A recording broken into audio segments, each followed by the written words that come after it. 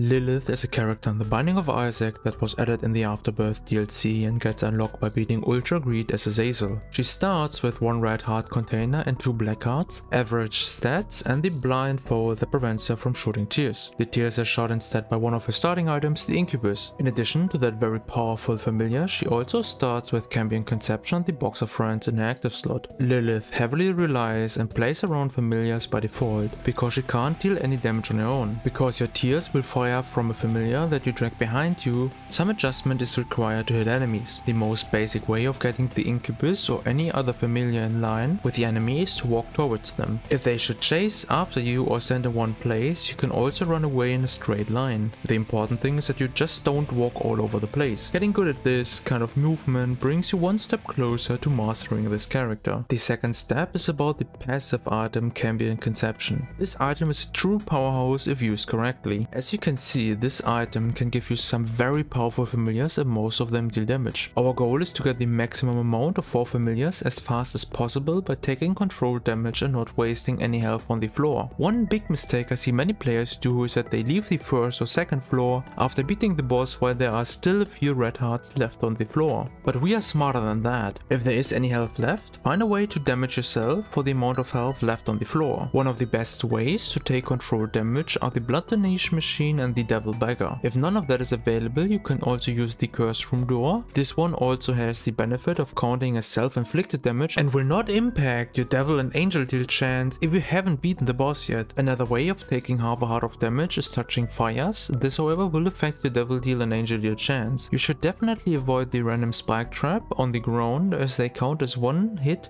but will take 1 full heart away. The spikes in the sacrifice room also take 1 full heart away, but if you can save up enough hearts on the floor to make them pay out, there's a good chance you get your health back or you get the money to buy the health from the shop. Alternatively, you can also use the IV bag, and in the case you find the item school bag, you should consider adding the IV bag as your second active item. If you apply this strategy well, there's a decent chance that you will spawn the first familiar on the second and sometimes even on the first floor. This playstyle is very effective and is even fast enough for Hush if you have some luck, but in case you're going for boss rush, you can skip some of these steps as this particular mug is very easy for Lilith. During boss rush, you get 2 charges after every wave. This means with no further items or trinkets, you can use the box of friends after every second wave. Doing so creates a big army pretty fast. Because boss rush is fairly easy to beat, even with a weaker build, you can try to go for devil deals and push through the other floors fast. When it comes to greed mode, Lilith is considered to be one if not the strongest character in the game, because just like in boss rush, she can get a lot of charges through the waves and kill everything very effectively. I don't really think you need a lot of health for the waves, but Ultra Greed is a different story. In this fight you get no extra charges, so make sure you have a fully charged box of friends when you go to the final floor. There is a chance to get 1 more charge in the mini boss fight room just before Ultra Greed, but I recommend to have it already charged at that point just to be sure. You should be pretty strong now, and if you played careful or spent your leftover money on some extra health, you should be able to beat the boss even if you take a couple hits. If you are still unsure if you can beat him, you might want to take a look at my greed mode breaking guide or the soon coming Ultra Greed guide.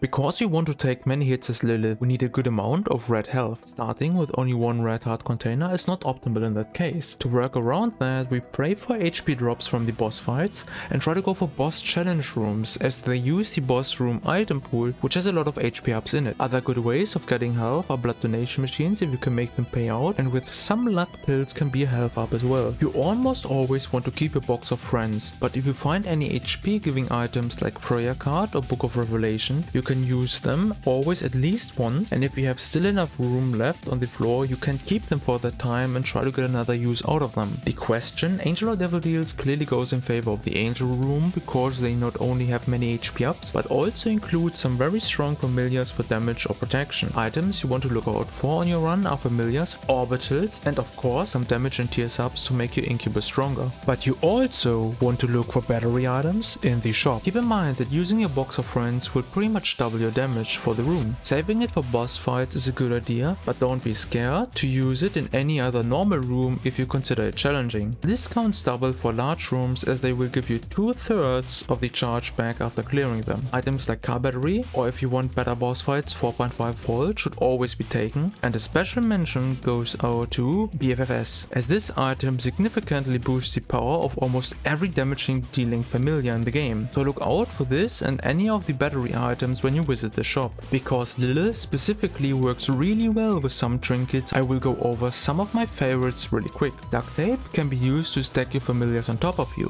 For that, simply drop the trinket in front of a door and then leave and re-enter the room. Baby Bender gives every familiar homing, a really good effect for delirium and other fast enemies. Forgotten Lullaby gives every familiar a really big tier rate boost, and Adoption Papers gives you easy access to powerful familiars in the shop. But there are many more great trinkets for Lilith. And now, before we end the video, I will explain to you one of the biggest exploits this character with no further items has to offer. If you paid attention in the first part of the video, you might have noticed that one of the Cambion Conception summons is the Leech. This little guy has the ability to heal you for half a heart every time it kills an enemy. If you give it some time, it will easily restore your health and breaks Cambion Conception pretty fast. This strategy also works especially well in Greed mode, so give it a try if you ever get the chance. Playing this character and trying to stack a lot of familiars together feels like commanding an army. This character is a good introduction to min-maxing, and with some training can become one of your best characters. But that's pretty much it, and leaves me with only one more thing left to say.